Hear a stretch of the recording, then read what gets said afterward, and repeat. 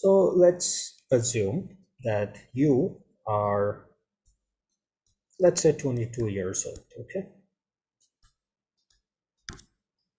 We're 22 years old, and of course, over time, you've had expenses, like you've had to go to university and all that. So suppose you have a debt of 500,000 or 5 lakhs is, let's say, basically to pay for your university and whatnot. You've incurred this much debt.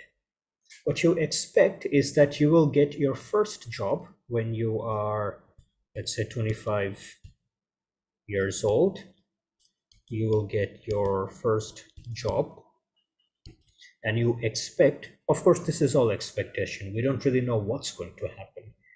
So when we talk about expectation, that's in the name of the chapter, expectation right here, that's what we're talking about. We don't know what's going to happen, but you expect that when you get your first job, you are going to earn 50,000 taka every month, okay? Or let's say, let's simplify that and say you're going to earn 600,000 every year. That's just 50,000 times 12. And what you also expect is that your income is going to go up by 5% every year. So 5% annual increment. What else? You expect that over your lifetime, you are going to pay a tax of 20% on all your income. You expect that you will retire when you are 65 years old, and you expect to live until you are 80 years old. Okay, so these are important. You are 22 right now. You have a debt. You will start your first job 3 years from now, and you expect to earn 50,000 every month or 600,000 every year. You expect a 5% annual increase in your income every year. You expect to pay 20% tax on all your income. You will start working at 25, you will retire at 65, and you will die at 80. Of course, there is absolutely no way we can know any of these numbers with any level of certainty, okay? But of course, this is a theoretical framework, so we're just trying to do the best that we can. So now the question that we had asked, how much to spend? How much money should you spend? Okay, so here's what we are going to do, okay? We're going to try and calculate your total income over your lifetime. So let's try and do that.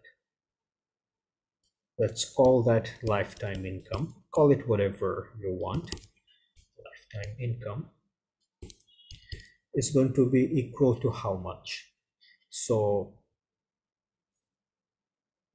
how would you go about doing that? Let's say for the first year that you're working, let me use another ink. You are earning 600,000, right? On this, of course, you pay a 20% tax. So 80% is what you can take home. For the next year, your income is 600,000 times, remember the annual increment, so times 1.05, and of course you pay tax. So this is how much you pay. Third year, 600,000 times 0.8 square, 1.05 square, because your income has increased twice now. We're in year 3, and of course you pay tax. And this is going to continue, right? This is going to continue until 40 years later, when you're 65-year-old, your income is 600,000 times 1.05 to the power 40 times 0.8, which is the tax that you pay. Now, of course, we can calculate all of this using a calculator, but that seems like a pretty tedious process. If I were to simplify this a little bit, what I can write is we have 600,000 times 0.8. In here, we have 1 plus 1.05 plus 1.05 square plus 1.05 cube, so on until we get 1.05 to the power 40, right? Just basic arithmetic. So outside 600,000 times 80, we have 480,000. On the inside, if you notice, we have a geometric series. We have a geometric series with, let me write this down. The series is 1, 1.05, 1.05 square, 1.05 cube, so on until we stop at 1.054. So this is a geometric series. Let me write that down.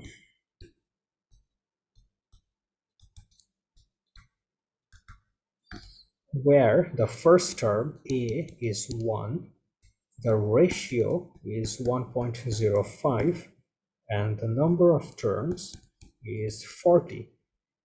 So if we want to find out this value, this is effectively sum of geometric series. So the sum of this series with 40 terms is, if you guys remember the formula, a 1 minus r to the power n divided by 1 minus r. So a is 1, 1 minus r is 1.05 to the power 40 divided by 1 minus 1.05.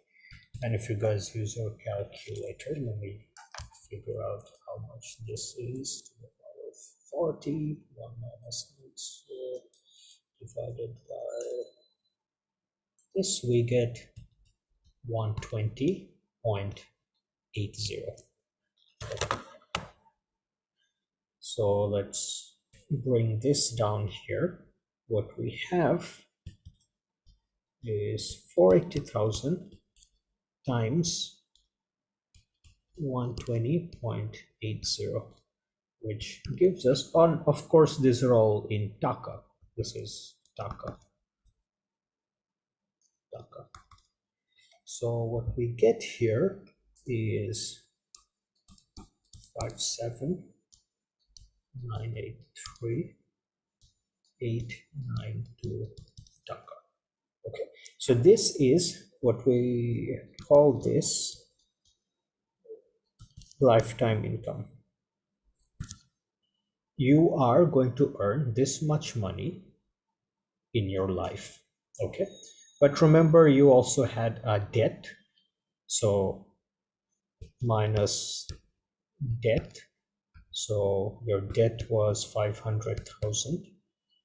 Doesn't look like a whole lot now, does it? So you're going to have 57,483,892. So you will have earned this much money when you retire at 65. Retire at 65. Okay. You expect that you will live until you are 80 years old. Right now, you are 22 years old. So how much of your life do you have left? You will live for another 80 minus 22, 58 years. So the question, how much money should you spend? Let's come here. How much money to spend? Well, what you simply do is you take your income, that's 57,483,892.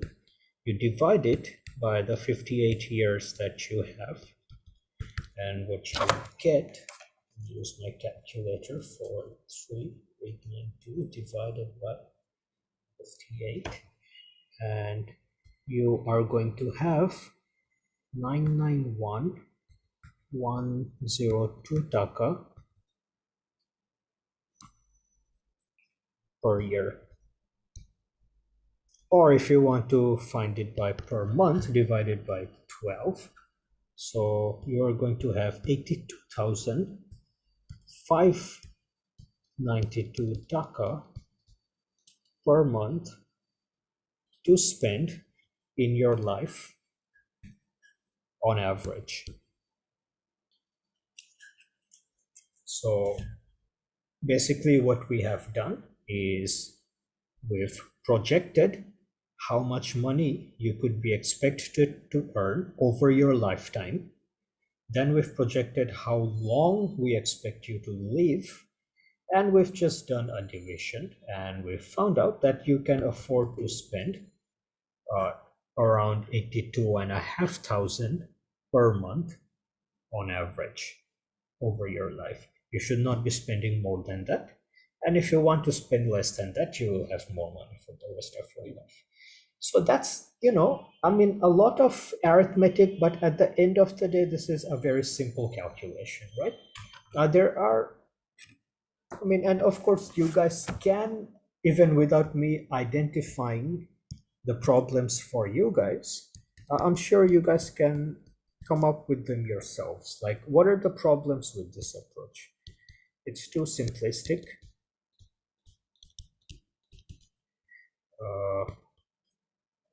Expectation can be wrong. I mean, we're making an expectation like that's 40 years into the future. There's no way you can actually predict exactly what your income will be and what the increments will be. So expectations can and probably will be wrong. Third one, you may not want constant consumption. So what this figure tells us, this 82,592, is that you can spend this much money every single month for the rest of your life. But you may not want to do that. You may want to save so that you have more money left over for later on and live more carefully right now. So that's another problem. What other problem is there? It ignores that there might be emergencies or the opposite, windfalls. Emergencies may deplete how much money you have. Sudden windfalls, like you win the lottery, that may suddenly increase your how much assets you have. So if you sit and think about it, it's easy to come up with a lot of problems. That's fine. But keep in mind that this exercise is not meant to be a realistic demonstration of how people make their decisions, but it's just a starting point from where we can begin our analysis. We are going to complicate things more in the rest of this course and in the rest of your degree program, but we're just getting started. So there are a lot of problems with these issues, but it allows us to get the conversation started.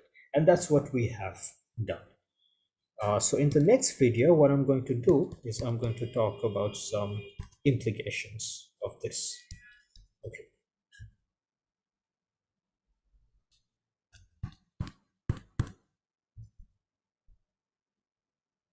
What's up?